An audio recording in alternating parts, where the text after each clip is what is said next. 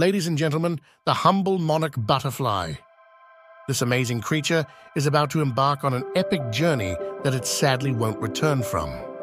In September every year, hundreds of thousands of monarch butterflies leave Canada and northeastern US, migrating south, and by November, 3,000 miles later, they arrive in the mountain forests of warm, sunny central Mexico. By March, they are mature and mate, setting out on the return trip north.